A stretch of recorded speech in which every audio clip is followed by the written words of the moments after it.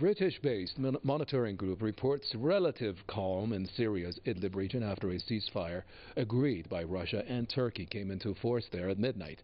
The Syrian Observatory for Human Rights said Russia and Syria have not carried out any air raids in Idlib.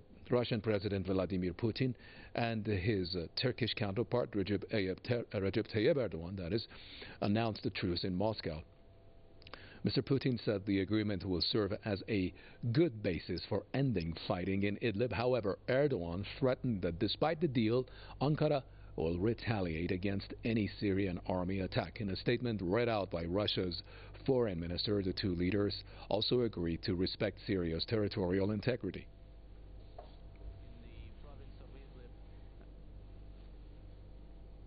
Reconfirmed their commitment to respecting the territorial integrity and sovereignty of Syria.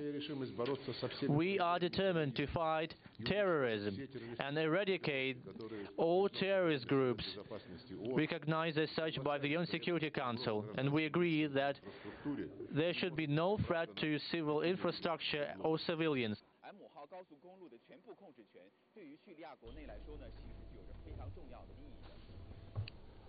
According to the deal, Turkey and Russia will establish a secure corridor along a key east-west highway in Idlib and hold joint patrols on it as of March the 15th. The region has seen renewed tensions, as you know, over the past weeks, with Turkey reinforcing its positions there. Turkey wants to stop Syria's anti-terror operations in Idlib that aim to liberate it from Ankara-backed militants.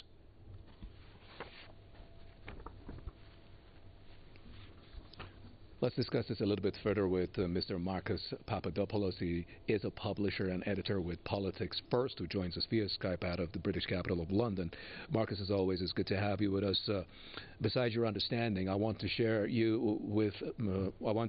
with you my understanding of this, or at least how I predicted this would come out seriously before Mr. Erdogan went to Moscow. A few people predicted that anything will come out of it, but right now it seems that the deal basically looks at every fact that was already in place through the previous agreements between Russia and Turkey as far as Syria goes. In essence, the agreement between Moscow and Ankara demonstrates the enormous leverage that Russia has over Turkey. It demonstrates the deteriorating situation for Turkey in Idlib. And it demonstrates that the initiative is firmly with the Syrian army. Now, I will elaborate. Firstly, the agreement provides a very much needed respite for the Turkish army in Idlib after having lost scores of soldiers over the last couple of weeks, principally at the hands of the Russian military. Number two, the agreement provides an opportunity to Erdogan to think long and hard about Turkey's illegal presence in Idlib. Thirdly, it demonstrates that Turkey is dependent on Russia to avoid further losses in life for Turkish soldiers. And fourthly, the agreement demonstrates that Ankara is now very, very aware. There is no doubt in the mind of Erdogan or any other Turkish policy maker that Moscow is absolutely intent on seeing the Syrian army liberate every inch of Syrian territory. So that is the agreement which is in place, and that is the agreement that will be in place, in my opinion, for a short-term period, because it's up to Erdogan.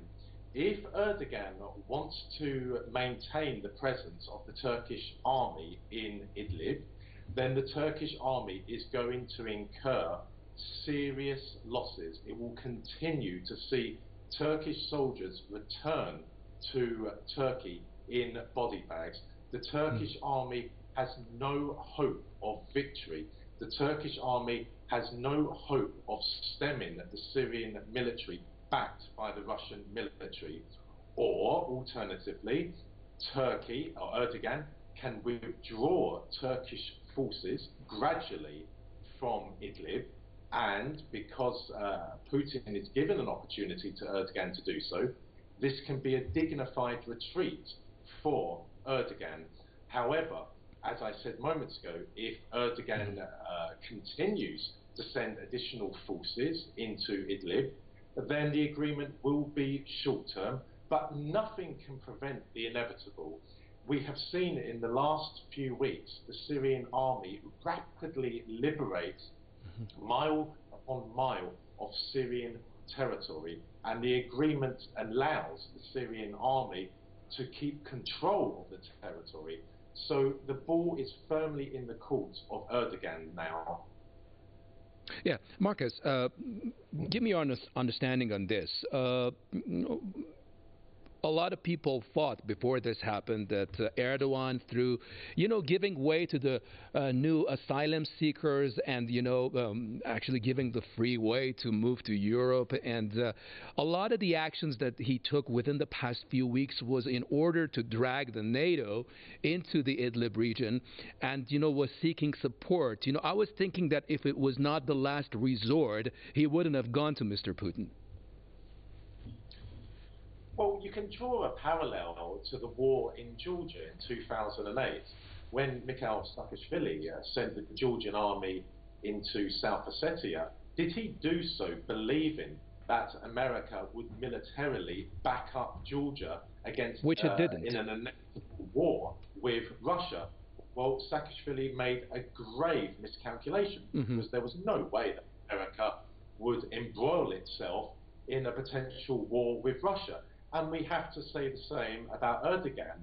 By sending the Turkish army into Idlib and by taking on the Russian military for a short term, for a short time only, did Erdogan believe that the Americans would militarily come to the rescue?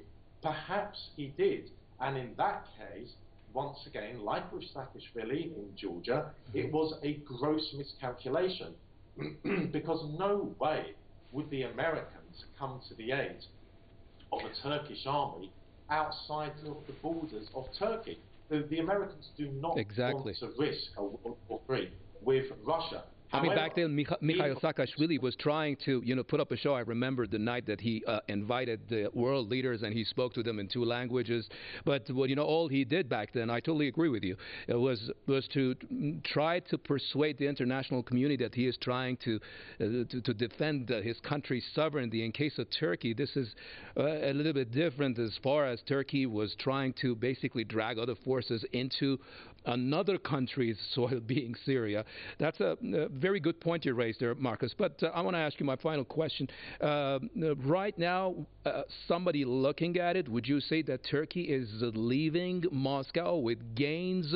Or because on the surface, at least, Marcus, it doesn't really look like that.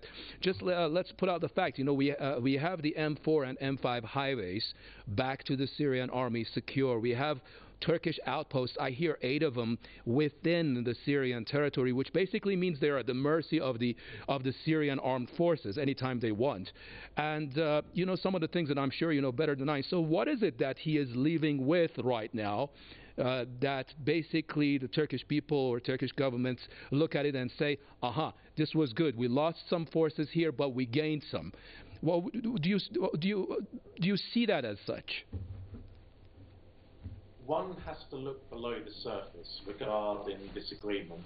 And this agreement demonstrates, as I said moments ago, that Russia has enormous influence over Turkey in Idlib. Turkey is at the mercy, not just at the hands of the Syrian military, but also at the hands of the Russian military in particular. Turkey overstretched itself.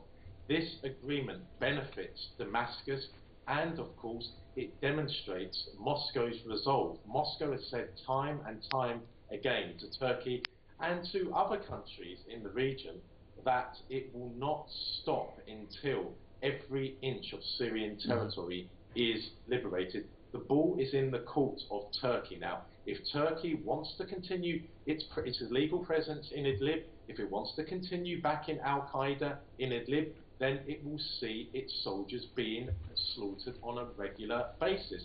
And I do not believe that even Erdogan wants that. Turkey cannot take on a military superpower in the form of Russia. It is just, in my opinion, a matter of time until the Syrian army recaptures all of Syrian territory.